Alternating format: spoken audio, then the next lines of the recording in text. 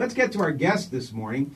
First off, we're going to start off with Janeen Yodakis. And Janeen, welcome.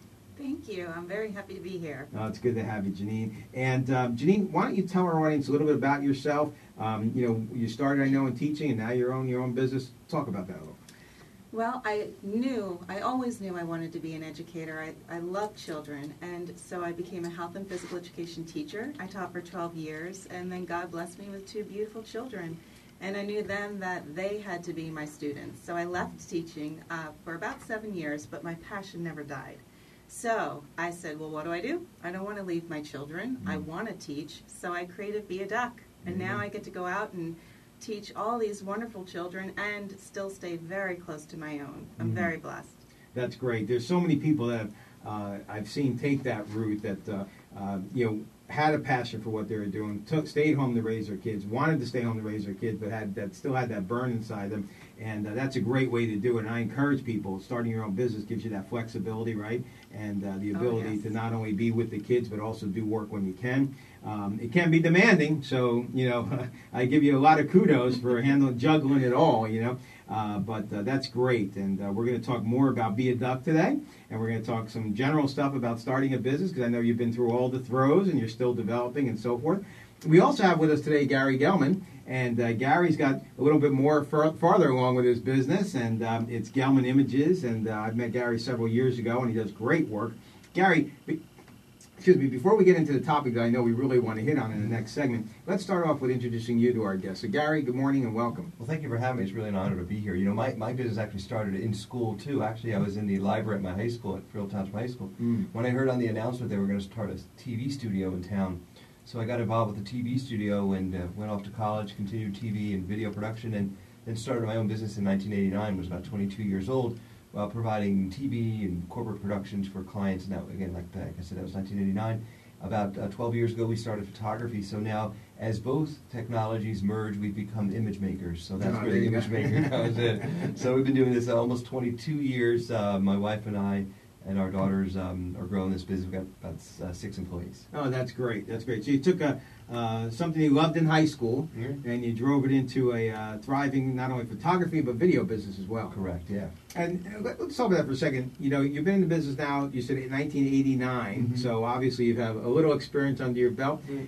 You mentioned the transition with video and photography, that obviously huge changes in the last few years. What do you think the most dynamic change has been for your business in the last few years, especially having to merge those two technologies? Well, when you say few years, it really started back in the late 80s when you had a computer, you had a video camera, and you had this thing called a still camera that used film. So as the progression happened over the last 20 years, you saw all 3 technologies really move it together.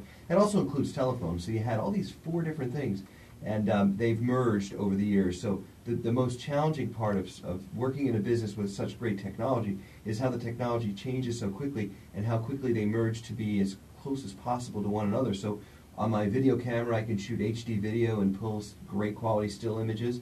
On my still camera, I can shoot video that's of decent quality. So when you merge all those things together, it's a great challenge, because you're dealing with so many technologies that move so quickly and are so expensive. You need to be able to purchase items on time so that you're spending the proper amount of money on certain items so that they are not useless once the technology is away. So it's really purchasing at the right time. Now, there's a seasoned business professional who's gone through the motions over the last several years, especially over technology. Janeen, let's talk real quick, and then we got a break. What do you see as one of your biggest obstacles to a new business just getting off the ground? Money. You need some money, and that is a huge obstacle, and you need to really plan and think very clearly on that. Where do I put my money first? And that's where I went to my business guru, Mr. Glenn. And we had a very nice sit down, and that's definitely something we can address later, that you really need to put your ducks in a row and know where that money's going to go, because otherwise it'll burn out quickly. There you go. Well, that's why we do our best to make sure that people get these questions out at a show like this, and we address money. And I'm glad you brought that up, because we do have a minute real quick. Money, as I told you, we have to be careful with that, because a lot of people who want to start a business, they have 2 extremes that I find. Sometimes usually they way underestimate what they need, and the money becomes a stumbling block for them right away. and they see it as a wall that they can't get over or can't get through, and they start to get totally focused on the money, and that's what it becomes all about. And if your business is all about the money, let me tell you something, get out of it, because you're not going to have a happy life, for sure.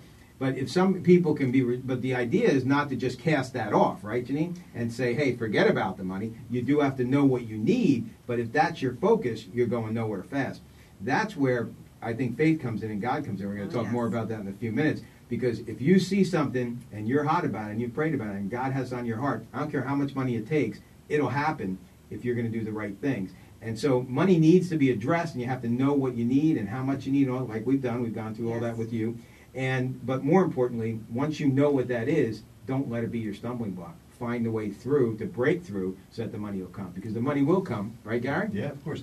You know, the other thing, a part of all this is how family is involved with this small growing company. You know, I was fortunate enough, I built my business while I was home with Mom, so it was easy. But it's difficult when you're building a business after you're married and have kids. That's right. But a total commitment, not only with God's help, but with your family as well. So that, for example, later on today, I'm going to have to do some work here on a Saturday. But, you know, and the total involvement not only of God and family is very important. That's right. Well, thank you, Gary, for that comment.